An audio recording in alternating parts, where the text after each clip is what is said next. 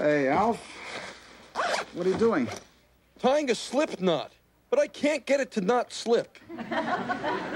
So that's not my good string, is it? Willie, if you have good string, you've got to get out more. Brian, it's 10 to 7. We're going to be late for the scout meeting. Coming, Dad. Don't tell me, Willie. You made a few calls and got him into the National Guard.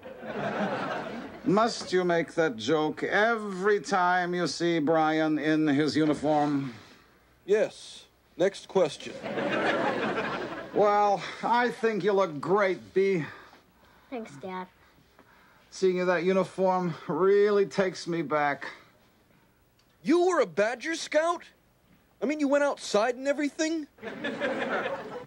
There has been more to my life than going to work, you know. I know.